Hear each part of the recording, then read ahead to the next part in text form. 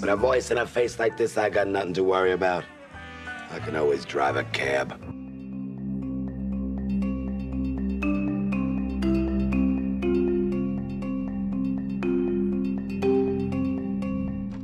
Daniel, hi. Could you make me a woman? Honey, I'm so happy.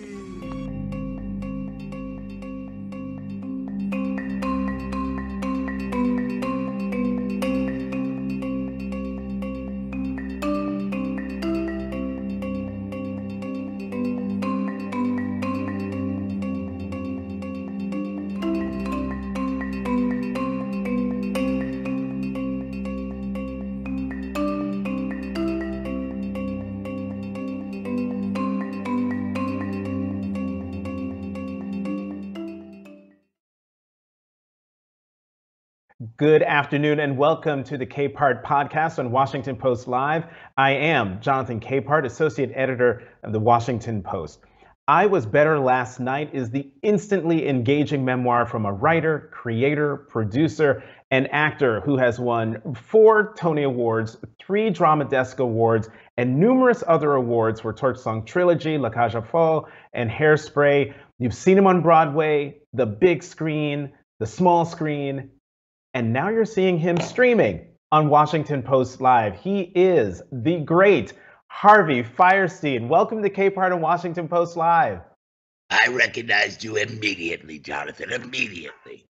I didn't need Richie Jackson to tell me I was talking to you. Well, you know, Richie, this is one of the great things is that it's always wonderful when you share a truly close friend with someone else, and Richie Jackson is definitely that person for me. Good. Yes, well, you know, I've known him since he's 17, I think. So Yes, I do. So we have to talk about your book. Yes. I love your book. You told the Daily Beast that writing your memoir was, quote, like giving birth. I'm sure it's very painful, but you don't remember that part. You just look at the baby. And that the rave reviews for it is like, quote, kind of like dreamland. What was the hardest part of writing this book? My own negativity in my own head. That's always the hardest part of anything, isn't it? It's always that fear of doing something. But because I don't usually write prose, long form prose. I've written a children's book. I write op-eds and stuff like that. But a book is kind of a daunting thing to think about. But if you don't try, you never know whether you can or not, right? And I figured it's just a computer, and the computer, I have lots of junk on this computer that anybody will ever see. So I figured I might as well try. So I sat myself down. And it was during COVID, so it wasn't like you could go outside or nothing. So I sat myself down and I started writing what's now the chapter 1. I wrote the preface later, but the story about being in 2nd grade and being made to be the king in Sleeping Beauty when I really wanted to be the evil witch with the long nails. Well, look, black nails. But I'm going to a wedding this weekend. You have to have black nails. So I did not know that. Yeah. There are many rules these days. Many rules. Well, Harvey, go ahead. I was going to say, if you're not going to wear a black tie, then wear black nails. Well, since you mentioned your preface, I want to read something that you wrote in your preface about what it was like to write the book. You write, "Sure, I recall the victories and joys and laughs and lovers, but for reasons beyond me, those happier remembrances are cloudy, dimmed, and distant.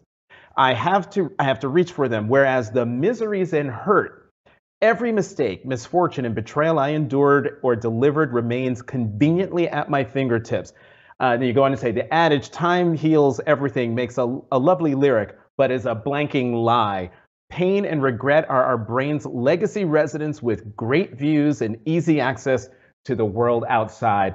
I underlined it because it is such a perfect way of describing the battle of the good memories versus the bad memories.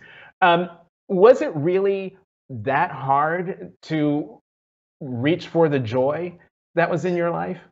Well, let me just explain. I believe I come up with these theories. They're usually wrong, but they really work good for me. And I also one of my philosophies is change your mind every day.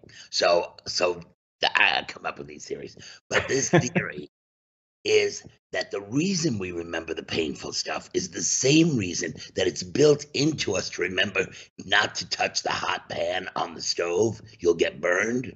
So I Hmm. think somehow into our animal brains, the negative is still built in to be accessible as lessons learned.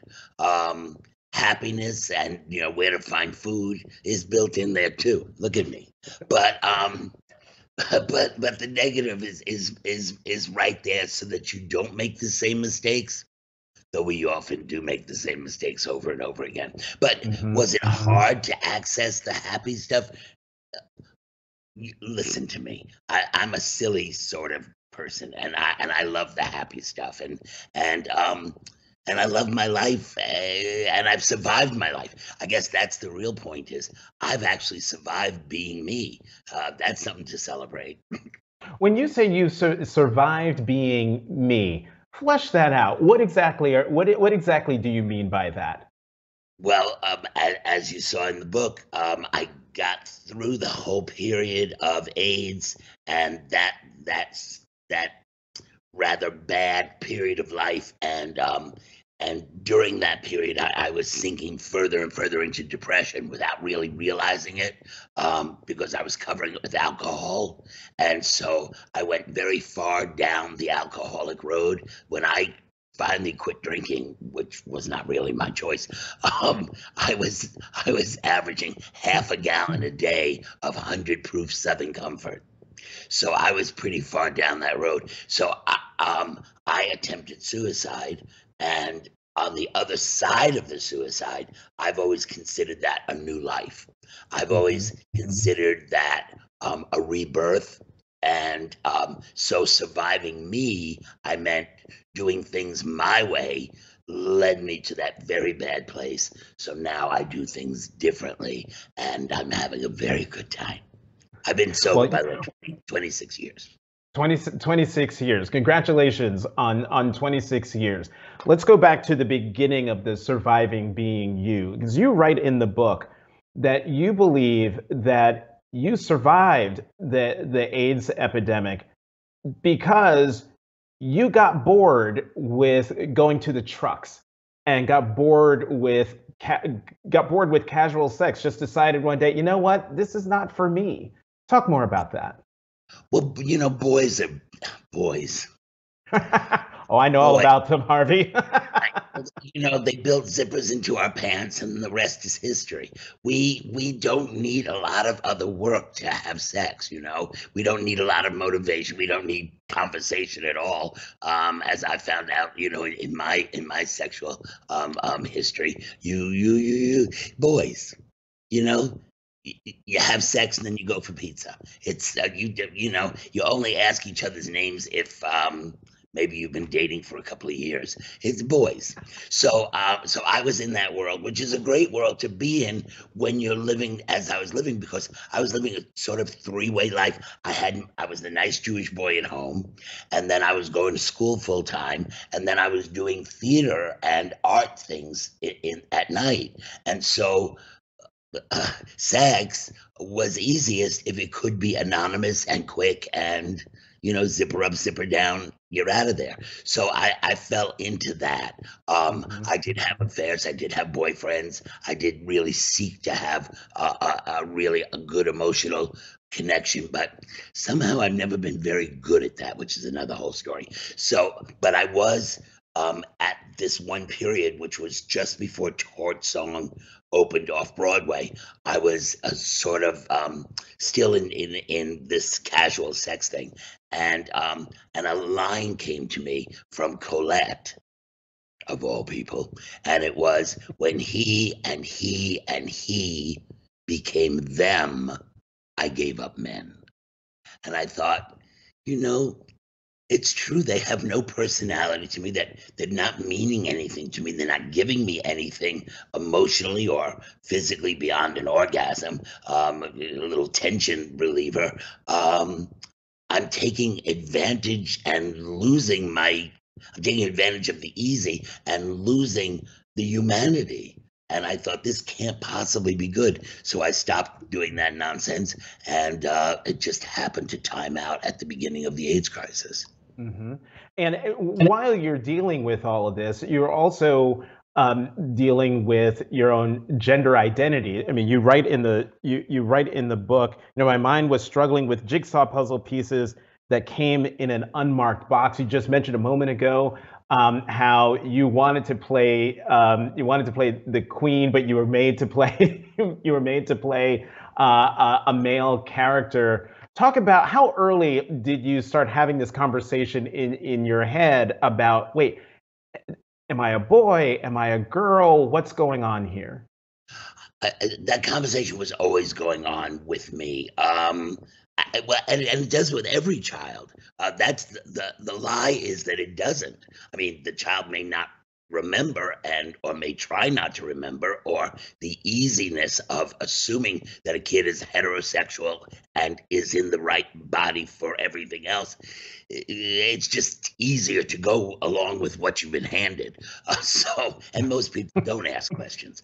But as you know, every gay child, forget about gender at the moment, every gay child grows up in a family, or whatever their circumstance is, looks at the world around them and tries to figure out where they belong. Now, a heterosexual child sees very easily where they belong. Oh, I'm a girl, I belong here, I'm attracted to boys, blah, blah, the opposite of boys. Every gay child does that same math problem and comes out with a different answer, and then has to go back and run all the compilations again to see where they come out with a different answer. And that goes on, and that's actually the act of coming out. That's how we come out to ourselves. Some people don't get that right answer until they're 50, 60, 70 years old. But that is coming out. So I was doing all that, and in the midst of all that was also gender. Our generation didn't discuss gender as much as right now we're discussing gender. And let me just say, I don't know where this conversation is going to end, which is why I find it so fascinating and exciting. We're like putting new names on things. We're like asking, what is really the role of male and female? Is it about how we dress? Is it about our role as human beings? Is it about our role in reproduction? What is it? The Native Americans, of course, had two-spirit. The idea of two-spirit. We don't have any of that stuff. We're finding it now. We're up to that point in our evolution, because people are constantly changing, and people are constantly. I know most people don't like to think about change. Change is scary stuff. But that's where we are right now. We're talking about gender, and it's very exciting. Well, Harvey, to your point, as you were responding to that, to the question, we had a member of the Senate, Senator Marsha Blackburn, questioning Judge Ketanji Brown Jackson about her definition of a woman. I would love to know what you made of that line of questioning to a potential Supreme Court justice. I think those people. I'm so tired of those people. I know you have to cover them all the time. I just want them all to just flush the toilet and go away. I'm so tired of those people. They're in a bubble. They're in a very strange bubble where they only talk to each other, or they talk to their assistants. They have nothing to do with the real world. They don't have to worry about anything. Their bills are paid. Their insurance is paid for the rest of their lives. They are settled and set, and they have no connection to reality anymore. And I don't like politicians. They just piss me off. So when you take a politician and you allow them to ask a real person a question, not to mention a person who's looking at the law They're not looking at it at a social idea. The woman is a judge who's looking at the law, which is a very different thing to do than I do. I look at a social situation. I look at, who's dating who. She needs to look at the law. She needs to see how it's been set out. Is it right? Does it still fit where we are? It's a hard job being a judge, and to be handed stupid questions like that, insulting, stupid questions, I think just shows you how stupid the questioner is. Mm-hmm. Asking the judge to find what a woman is. I mean, right. Yeah, I wouldn't ask. I know philosophers that I wouldn't ask that question of. Can we talk about Torch Song Trilogy? Because if you want to, we can talk about anything you want. I am here for you. No. Oh, I know. That's the thing. I've got so many questions on a whole host of topics because I know you could talk about anything, but I want to talk about Torch Song Trilogy and really about talk about the reaction to Torch Song Trilogy when it first came out in the 80s and the reaction to Torch Song Trilogy when you and Richie brought it back in 2018. Well, I finished writing Torch Song in 1978. Yes, I finished the 3 plays in 1978, and then went on this quest to find somebody to put the 3 plays together and mount them, which what turned out to be the Glinds, this gay theater in New York.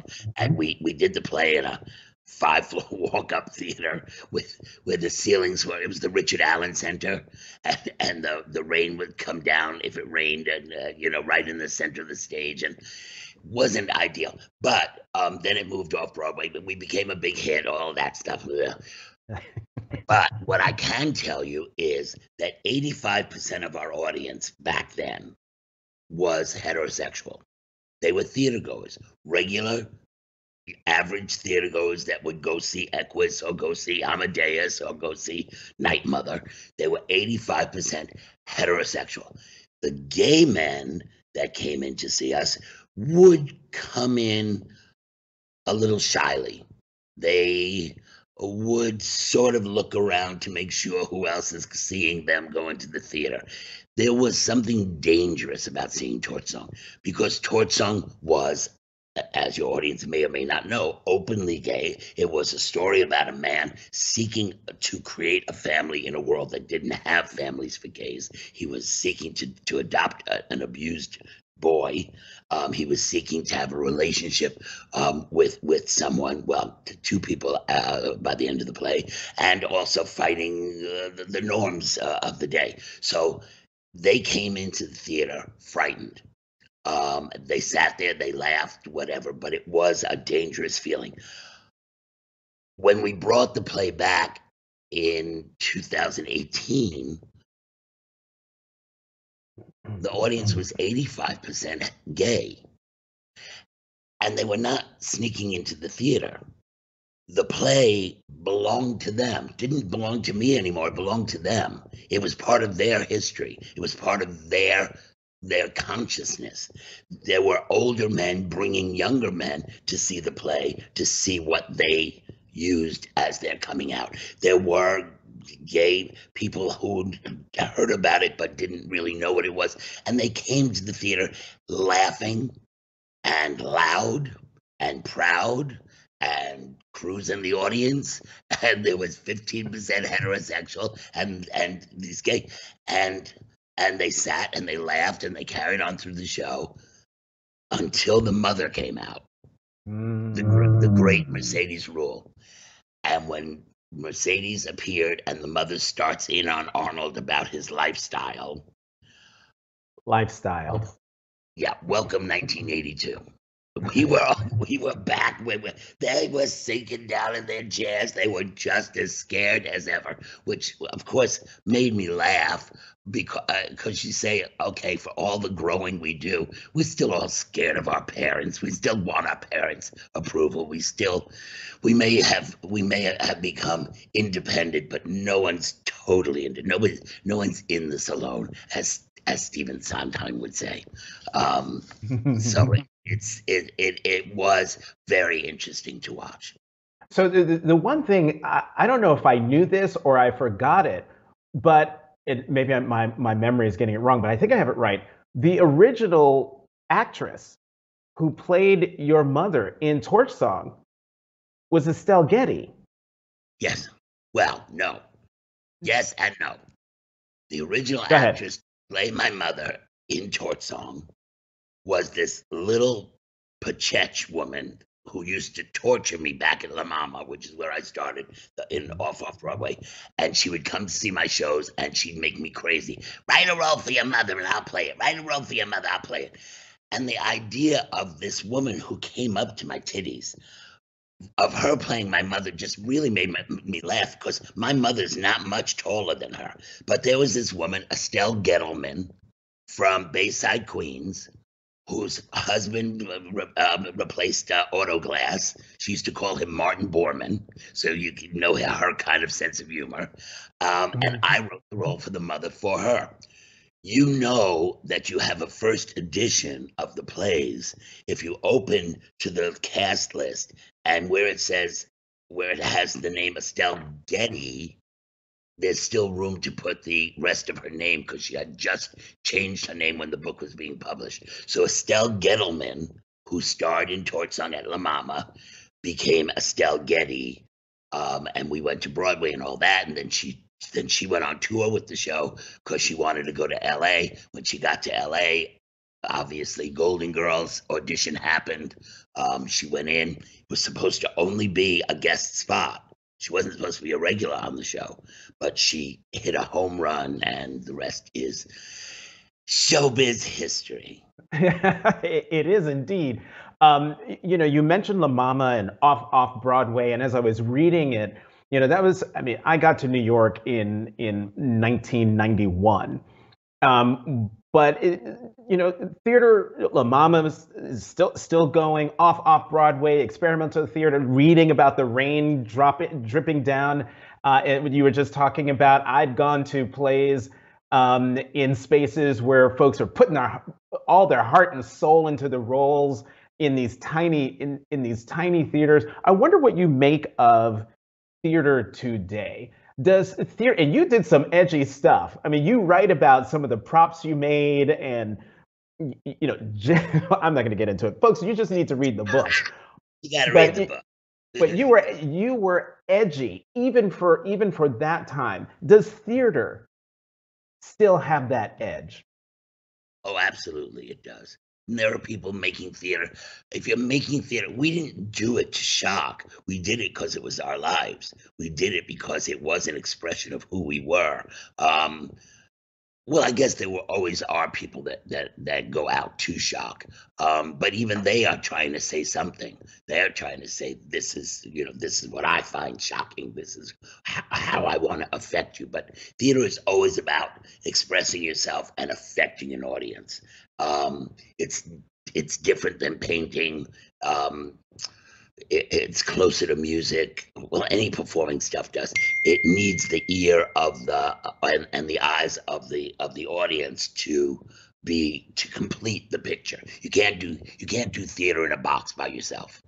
And so there are still people doing incredible work at lots of little theaters all over the country, all over the world.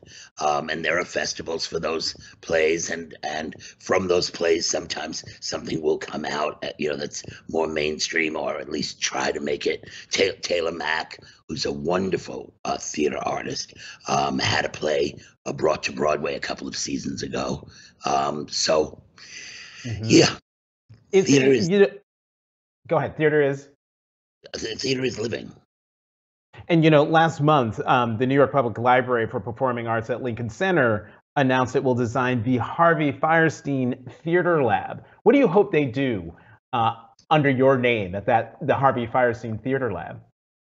Well, the library is a public space that I've always found completely meaningful. My mother was a librarian, so if I didn't give to a library, I'd be in hot stuff with her. But the library is a place that you can go. You don't have to have any money. You get a library card and go in and sit and read and access. The entire world is yours. It's yours. And the New York Public Library of the Performing Arts at Lincoln Center not only has the books and all that kind of stuff, it has special collections. They go and they videotape as many shows as they can afford to. And those tapes, although there's no substitution for seeing theater live, we can go there and we can see legendary performances on tape. Not the greatest quality sometimes, but because they don't go and edit it up, 5 cameras, it's not like, it's usually 1 camera or 2 cameras capturing it all. But you can go there and see these legendary performances that you couldn't otherwise. So it's a great resource. But there was no place in the library if I wanted to bring a couple of friends and watch something like that, and then experiment with it, and try something out. There was no place because you can't make noise in a library. So the idea of having a theater lab where maybe you can book an hour or 2 to rehearse, or a teacher can bring some students in and say, okay, we're here, let's look at this, let's think about that, let's be in this space for free. That spoke to me. Using spaces as much by the public as possible is important to me.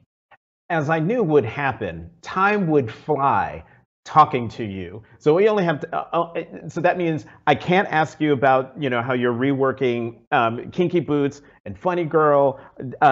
We don't have enough time to talk about this. You've got 7 active. I saw Funny Girl last night, and it's in great shape, and I had a wonderful time sitting there. The audience had a wonderful time. It's selling out. We're really thrilled. You've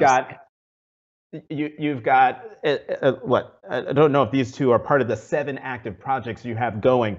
So there's a lot of stuff that we haven't even been able to talk about or even scratch the surface on in your book. But I want to end to get you to talk about what's happening in the country in terms of what people, politicians, state legislatures, what they're doing to LGBTQ plus kids. And this is in relation to a question that we got from Elizabeth Robinson, who's in Ohio. And she asks, what do you say to LGBTQIA plus kids who keep seeing their rights being challenged? You have to just keep fighting. They would like these old people, these politicians, these mostly old men. You look at Grassley and you say, why are you still alive, let alone in Congress? I don't mean that. I'm very happy the man's alive, but not making laws. He doesn't understand. Like I said, too many years he hasn't even paid a bill, so he doesn't understand anything. Young people must declare the world they want. The world does belong to young people. Our job, us old farts, our job is to support their ideas. Right now, we're seeing a reaction of frightened old people that say, I want to go backwards. I want to go backwards. You can't go backwards. It's impossible to go backwards. History doesn't work that way. The world doesn't work that way. Time doesn't work that way. You want to go backwards, go sit in your house and go through your scrapbook and have a lovely time and let the rest of us live. Because those of us who love life want to ever move forward. And moving forward, unfortunately, means change, and change is scary, but that's what we need to do. We need to be open to change. We need to be open to questions. I fought for the use of the words gay and lesbian. You don't think it's strange for me to now have to adjust to they and them? But it's exciting. It's something I don't totally understand. It's exciting. It's opening a new world. I mean, I tease about it. I said, so what are we going to do? We're going to redo all Broadway shows. So instead of Funny Girl, it's going to be Funny They.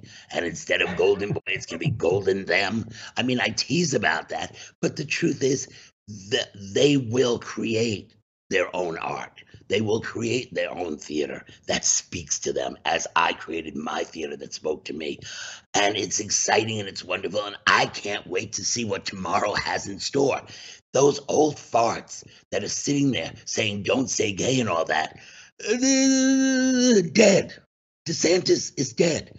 His brain is dead. It's over. All he can think of is, how do I raise money? How can my campaign go? I want to be president. I want.